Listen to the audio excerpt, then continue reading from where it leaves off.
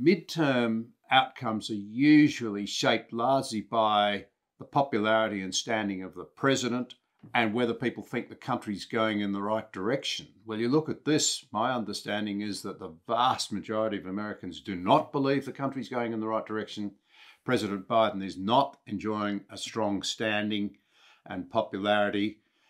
That was a predicted red wave. In Australia, that would mean the left side of politics, but in America, it means Republican. A predicted red wave. It turned into something like a trickle, and we still don't know yet whether the Senate will flip or not. In a short question, what happened? Well, it's a good question. I don't think anybody quite can figure it out because, as you say, a president in his first four-year term has a midterm election where 1/3 of the Senate, the upper house, and all of the representatives in the lower house are up for election. Human nature being what it is, usually candidates promise a lot and they don't perform as well as their expectations. So traditionally, a president loses about 25 seats in the House and 2 or 3 Senate seats. And then we have historical trends that can either diminish or amplify that fact. And one of them is the president's poll ratings. If a president is around 40%, then we get into 1994 Bill Clinton territory or 2010 Barack Obama territory, where you are Donald Trump 2018, all of whom had about 40% approval, and they lost respectively 63 seats, 53 seats, and I think 40 seats. So when Joe Biden is around 40%, and his main agendas on the border, inflation, fuel, crime, foreign policy are polling below 45%, 40% approval. And they are also polling in the mind of the voter as the most important issues. Everybody looked at this as a perfect storm. They said, weak president, traditionally in a vulnerable position in his first midterm, has brought in agendas that are unpopular. So we're forecasting anywhere from 35 to 50 seats and anywhere from 3 to 4 to 5 lost Senate seats. There is one caveat that I think is very important to add to this calculus, and that is, in the case of the House, it was when I talk about major inroads of the out party, they're usually behind. They don't have control of the House. In this case, the Republicans didn't have control of the House, but they were only 7 down. So what I'm getting at is that if they had won 25 or 30 seats, that would have been analogous in their final tally to something like their enviable positions in 2010 and 1994, where they were way down and then they had to go way up. Here they were basically even. The other thing to remember is that the Senate flips over every 2 years with only 1/3 of its members. And the way it works is that sometimes they can be vastly asymmetrical in the number of Democrats or Republicans out of that 33 cohort or up. In this particular case, this was one of the years the Republicans had to field and protect a lot of offices that were up for re-election, and the Democrats had very little exposure, meaning the incumbents were mostly Republican, and the challengers and so their existing seats were pretty much safe because incumbents usually win, but the Republicans had a lot of exposures. Nonetheless, the Republicans were hoping, given the unpopularity of Biden, to win, as I said, 40 seats or so up, and maybe 3 to 5 Senate seats. And what we're looking at tonight, I'm in Arizona tonight in a hotel, I'm giving a lecture. I did one this morning on the election to win tomorrow. It looks to me like they will be up anywhere from 10 to 20 seats in the House, and they'll be lucky if they take the Senate.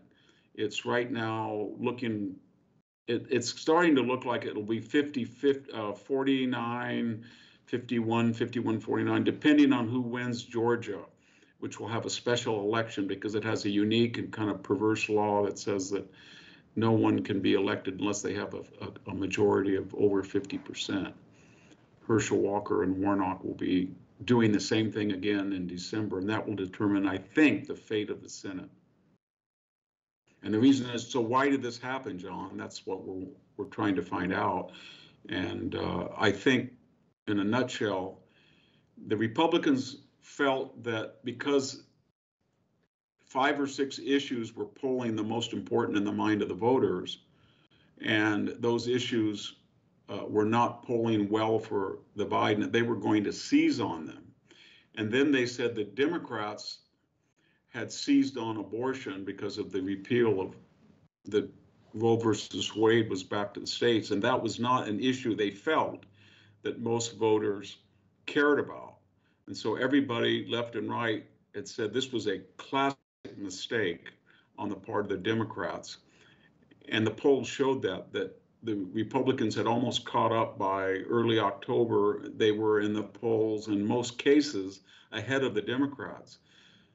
But what apparently happened was Joe Biden, 2 weeks before the election took place, that is the last week of October and the 1st of November, he tried a radically different tack. He decided that he was going to run on insurrection and democracy dies in darkness. And he made the premise in a very series of sharp speeches that if Democrats lost, then democracy was over with. In fact, we had presidential historian Michael Beschloss said, they will kill your children. It was that type of rhetoric.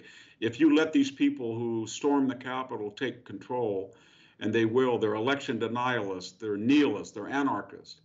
And then the Paul Pelosi attack that happened just at the end of October, they said that this deranged ex-hippie, nudist, commune, homeless, illegal alien was actually a MAGA adherent, and therefore he acted to attack the Pelosi home, and the deals of that attack we're still not completely aware of, apparently.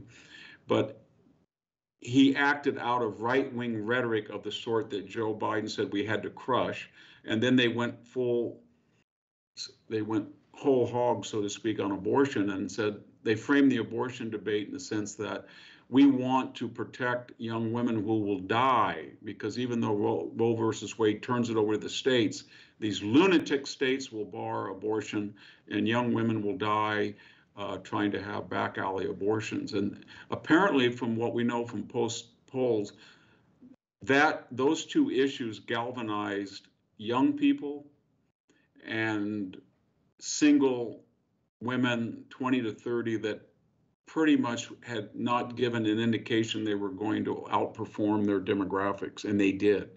They got very enthused and angry and turned out. And then on the other hand, the Republicans who thought they had these issues that everybody cared about learned that younger people did not care about them as much as they did. And more importantly, while they hammered Biden on the price of gas, inflation, crime, they never really came out with a contract of America and said, if you vote for us, this is what we're going to do. We're going to open up ANWR. We're going to get Keystone going. We're going to get federal prosecutors to go into the cities and make sure that these criminals are not let out. We'll charge them with racketeering or federal offenses, whatever. They gave no solutions. And so people said, well, they're just yelling, and we agree they're yelling, but they're not telling us what we're going to do. And there were other extraneous force multipliers of that as well. Donald Trump, I think, quite unwisely, a week before the election, started attacking Ron DeSantis, the Florida governor, who was very popular. And in fact, he's the bright spot. He had a landslide victory.